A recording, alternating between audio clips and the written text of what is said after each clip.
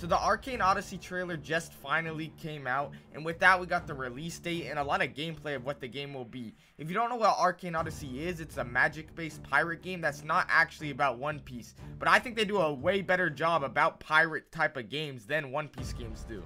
The weather in this game looks amazing, and so do all the islands, and I think it really emphasizes on the exploration part of this game. But I think the really impressive thing they have in this game is the whole crew system, where you could like recruit like NPC type of people to your crew, and it allows you to really have a real crew that other One Piece games and other pirate games on One Piece just didn't have or don't have still.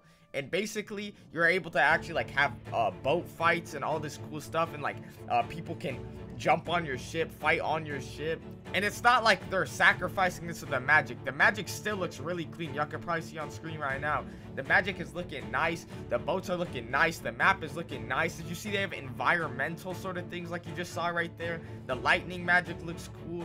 Everything about this game looks crazy. A ton of people are hyped for this game, and I'm one of them. I just think this game is doing the pirate thing way better than I've ever seen before, and I think there's a reason everybody's so excited for this game, which will be coming in February. Early access at least will be coming in February, and I just can't wait. Look, it will say right here, I'll just let y'all see it just so y'all know I'm not lying to y'all. But if y'all like this type of content, I make this type of content, Roblox content, every day, so subscribe if you enjoyed. Only 1% of y'all are subscribed, so I would appreciate it. Thank you.